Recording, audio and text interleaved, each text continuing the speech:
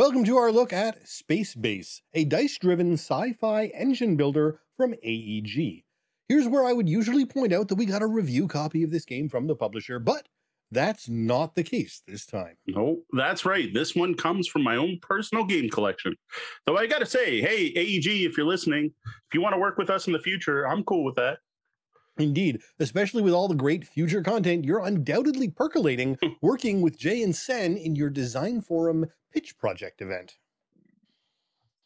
Now, Space Base was designed by John D. Clair and features artwork from Chris Walton. It was published in North America by AEG, also known as Alderac Entertainment Group. First came out in 2018. Plays 2 to 5 players, with games taking about an average of an hour. Though I got to say that's very dependent on player count and player experience and AP. So it can range. We have seen some longer games. Space Base has an MSRP of $39.99 US, but can often be found for less than that. And while it's tempting to think of this as a sci-fi version of Kingdoms of Valeria, you shouldn't. While there are some vague similarities, it really is its own game and should be judged on its own merits, and we'll get more into this later. Yeah, people also like to compare this one to Machi Koro, and to be honest, once we get to the end of the review, I am going to spend some time comparing those 3 games. Now, in Space Base, you are a commodore in command of a small fleet of ships in a race to 40 victory points. Now, these ships begin docked at your space base. Each turn, the dice are rolled, and all players will generate resources in the form of credits, income, and victory points. The active player will then purchase either 1 ship or 1 colony. Newly purchased ship or colony will replace a ship that was docked, with the replaced ship being deployed. Deployed ships generate resources on other players' turns. Due to this resource generation mechanism, Space Base keeps players engaged, watching, and counting on each roll of the dice. For a look at what you get in the box for Space Base, be sure to check out our Space Base unboxing on YouTube. Now, Space Base comes in a fairly small box that contains a surprisingly thick rulebook over a plastic box insert that holds the rest of the components and keeps them all nice and separate. Actually, a really solid insert. Now, the rules are a whopping 32 pages long. You don't expect that from a game in a box this small, but only 16, half of those are actual rules, which is still a lot for what's really not that complicated a game. Now, a large portion of the rulebook is for reference, and there's also a ton of fluff and background information, which is surprising to me for a game that at its core is really an abstract strategy game. Now, along with this book, you do get 5 very large and long player boards, 2 6-sided dice that feature a rocket on one side, 45 plastic cubes, and 204 cards. Now, there is a set of starting cards for each player, plus 3 different decks of market cards, marked 1, 2, 3, a set of colony cards, and a start player cards. Now, all of these cards are a rather odd, unique size. Now, I didn't measure it, but they appear to be about half the width of a standard playing card, but I didn't actually put them on a playing card to see if they are half. Overall, component quality is excellent. I honestly, no complaints. Everything's decent. Nothing really wowed me, but nothing wrong at all. As Mo said, while the quality is great, the size of the cards, while important to be that size, is weird and takes a beat to get used to. Yes.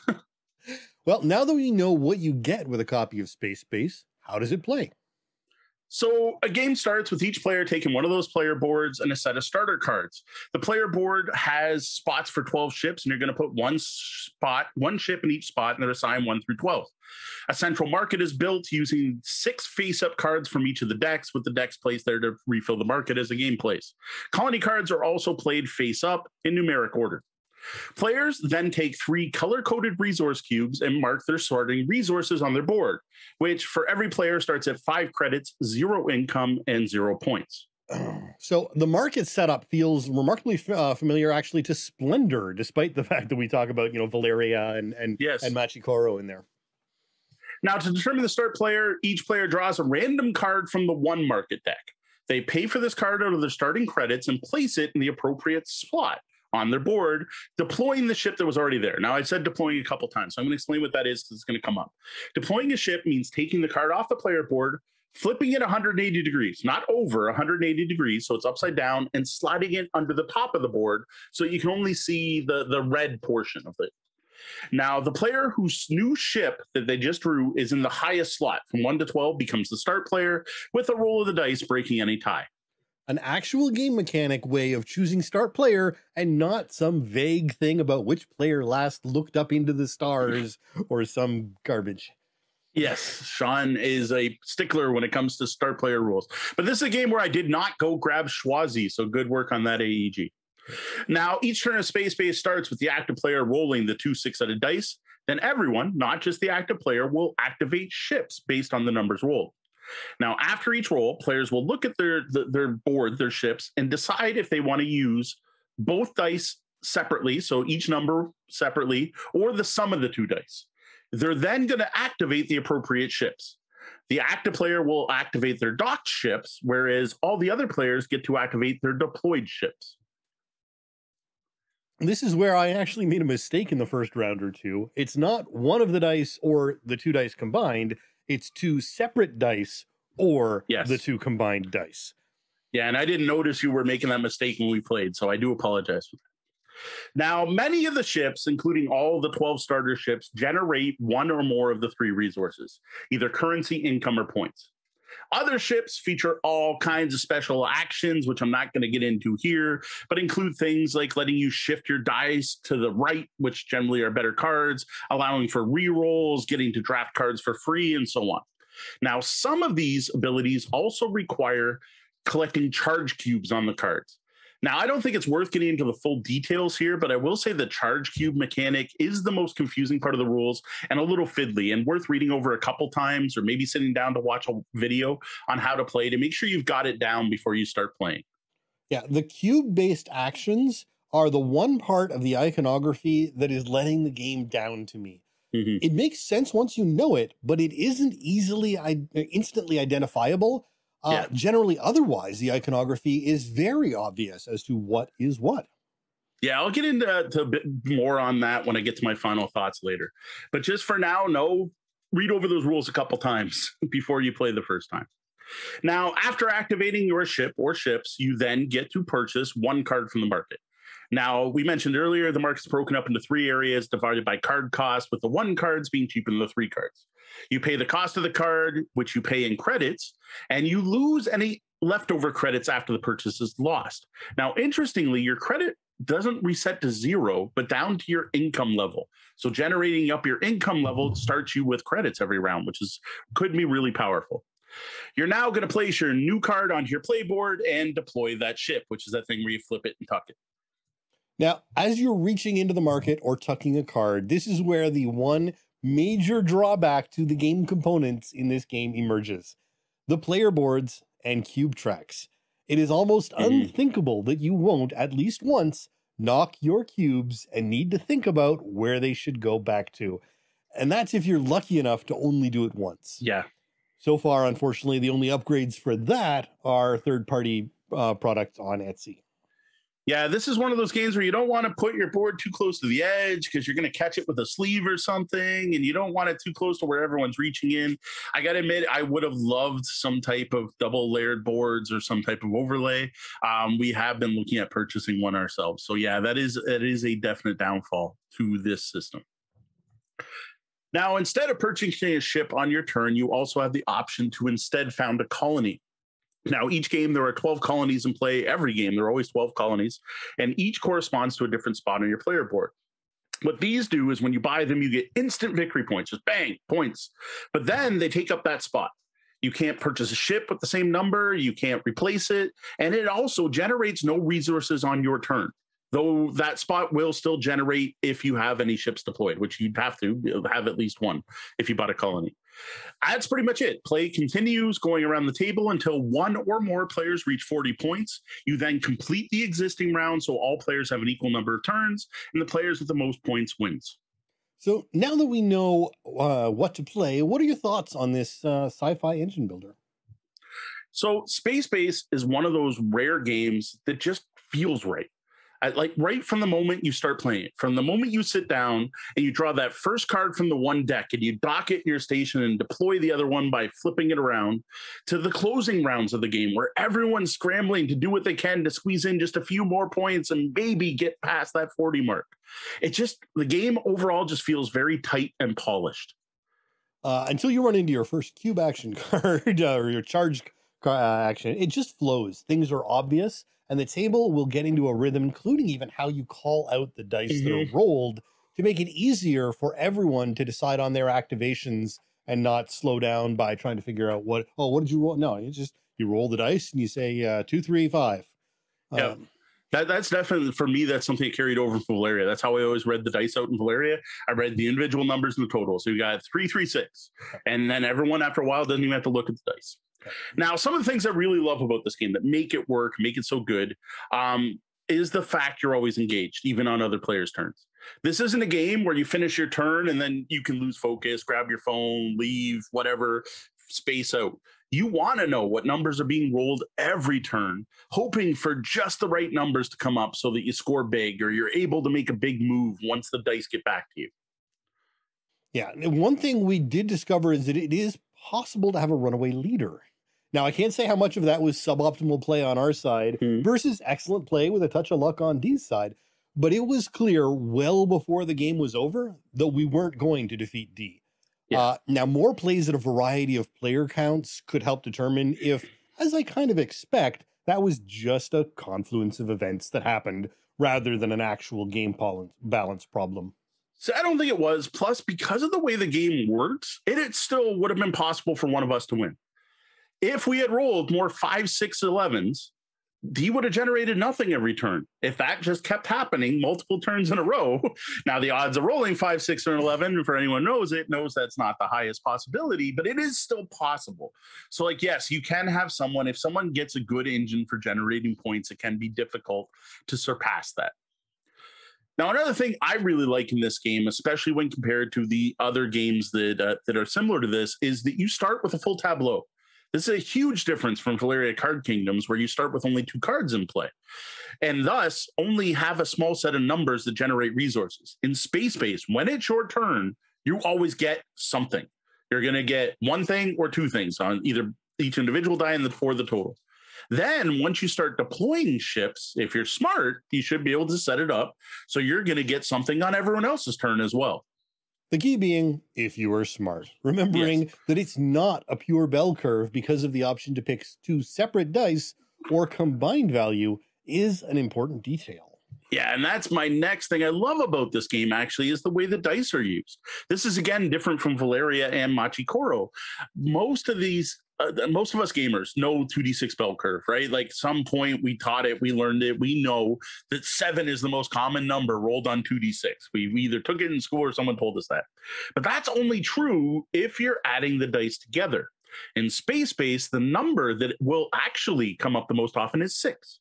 Due to the fact you can not only roll 6 on each of the dice, but there are a number of dice combinations that add to 6, like 1 and 5 and 4 and 2 and so on, and 3 and 3.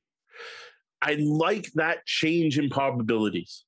Along with this, I also like the way they balance the cards, with ships in the higher numbers offering better rewards than ships in the lower numbers.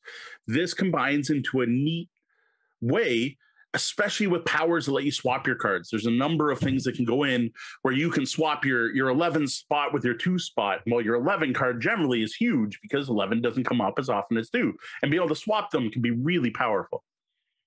Yeah, while not vital, familiarity with the cards, at least in general, and the different power sets that are available, will certainly help you make choices early in the game so that you can maximize later. And I think that was definitely one thing that I was missing early game, was a better understanding of where I could go. And then that's my fault, because, again, you do start with those 3 tiers out there. I should have spent more time looking at them. Well, yeah, and planning ahead. Part of it, too, is it was a learning game for you. So I didn't want to flood you with all the possible card powers, whereas the one row was pretty simple, most of them. Yeah. And the other thing, too, is a lot of people don't realize how important it is to be able to shift your dice to the right, how powerful that can be, especially when you get multiple cards that let you shift multiple times. Now, my biggest complaint about Space Base is in regards to learning the game. For one, the rule book's a beast. Like it's 32 pages. You don't need 32 pages for this game. Now, a large part of the book is stuff you don't need to know to play. Like it just kind of like muddies it. Now, I think this might come from the fact that Alderac is actually a company that launched by making D20 D&D RPG modules back in the day. That's what got their start. But there's like a ton of background information here, like all the different ship types and what role they play in the Navy and what's going on and what a commodore is. And like none of this, like I get wanting theme in your game, but like none of that matters. Second, is that whole charge cube system. Sean's mentioned it a few times here. Well, it's not like that complicated. It's not like a heavy game. It's not hard. It's just not as intuitive as the rest of the game. And what I find is that it breaks the flow. Like Sean said, you go around, nice quick, roll the dice, get your stuff, buy a card, roll the dice, get your stuff, buy a card, roll the dice, buy your stuff, get your card, roll the dice, buy a thing, now get 2 extra things, now swap 2 cards. Like it breaks that flow. Like that, being able to draft multiple cards in a turn. There's one out there that lets you draft 2 cards and then purchase again, or getting to shop even more than once does it. Like get 5 extra credits and shop again. It adds more AP and it messes up that flow. And then there's the added confusion that many of the charge cubes need different numbers of cubes, the charge cube based powers, based on the number of players. And it's just something else. It's like a small little thing on the card that you got to kind of, squint to look at and figure out, like, wait, how many players do we have this game? Like, I know now 2 players, you use all the cubes everywhere. So that's stuck in my head, which I like. But once you're in 3 or 4 players, like, wait, does that have a 3 or 4 dots on it? It's just a little more fiddly than I would have liked, with the rest of the game being so elegant. Yeah, I admit I tended to avoid those charge cube cards until very late in the game, probably to the detriment of my play, simply because I just didn't want another thing to learn as I was playing. Yeah, which is totally fair. I almost wonder if you could thin out the deck the first play and just take them all out, if that would work, like if there'd still be enough. Now, the other issue Space Base suffers from is how much space it takes up. This is due to the fact the player boards have to be able to hold 12 cards each, with some room in between, like some wiggle room, and the resource tracker is going all the way from 1 to 40. Now, this is the reason you have half-size cards. So we were kind of complaining about the card size, but now it makes sense, because I can only imagine how big those player boards would be if they had full-size cards. So I get it. But even with the tiny cards, this game takes up a lot of room. Now, we ran into an added issue due to the long boards, is that using a non-square table, it's pretty much impossible to fit 4 or 5 players in a position where they can all see and reach the market in order to play Space Base on a larger size rectangular gaming table, which happens to be what I have in my game room. Yeah, in addition to a layered cube track on your player board, some other way of displaying the market, maybe a vertical card system on a Lazy Susan would help. But without some sort of upgrades, it's certainly tough to manage at any player count above 3 or 4 without, a table that's going to get people close enough without bumping into each other and able to see and reach that market in the middle. Like, I personally think it's probably perfect for playing at a poker table. Right? Your usual hexagonal table, or even the kind of round blackjack tables, probably work great. My big 8x4 boardroom table, it just doesn't work. We actually, when playing 4 players, play at our kitchen table because it's actually a little bit more accessible. Squeezing in a 5th player, though, would be difficult. Now, speaking of numbers of players, the other issue some groups may have with this game is how different the game plays at different player counts. Like, I'll admit that it feels almost like you're playing a different game at 2 players as it does with 4. The number of players to act between your turns greatly impacts the power of your deployed ships and the number of credits you're going to generate passively between turns. Like, it just changes the scale. So when there's more players, when it gets to your turn, you're buying bigger cards, which changes the whole feel of the game. Now, personally, so far, I have enjoyed the game most with 3 players, but I liked it at every player count. I wouldn't turn down a game at any other player count. It's not like I'll only play this at 3 or it's terrible at 2.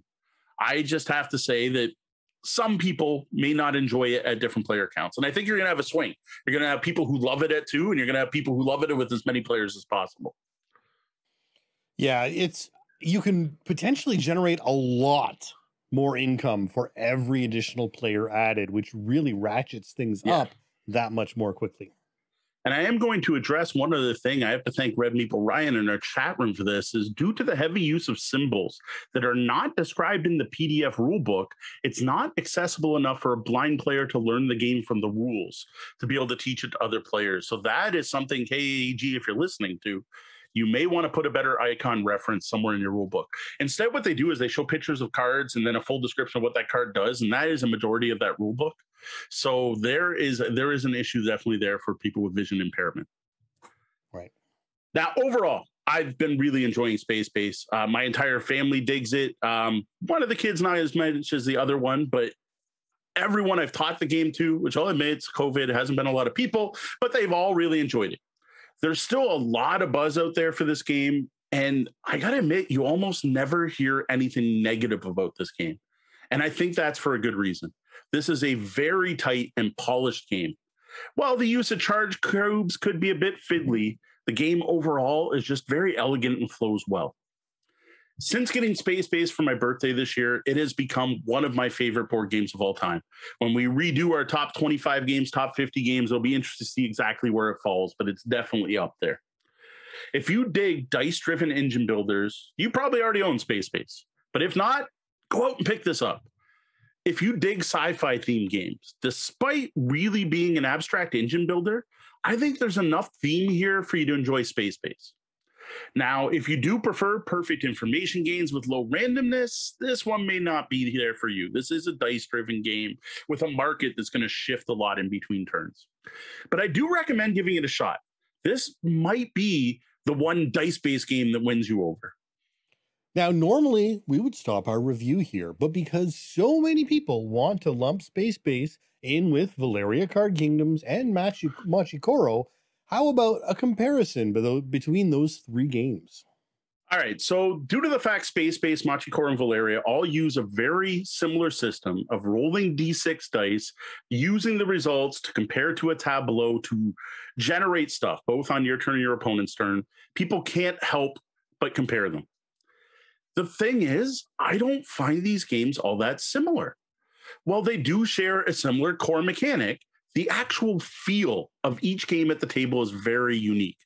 And I'm not just talking about themes, like, yeah, one's fantasy and one's modern building cities and Sim City and what. No, that's not what I'm talking about.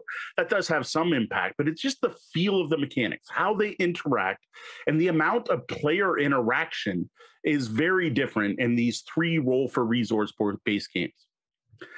Honestly, starting right from the core mechanic, even that dice mechanic is actually different and changes the feel. In Valeria, you get to use the rolls on each D6 and the total. Whereas Space Base, you have to pick, do I use the two D6s or the total? And then Machi Koro, you choose how many dice to roll and you have to use the total. You don't get to use individual dice. That alone totally changes the probability curves in all three games.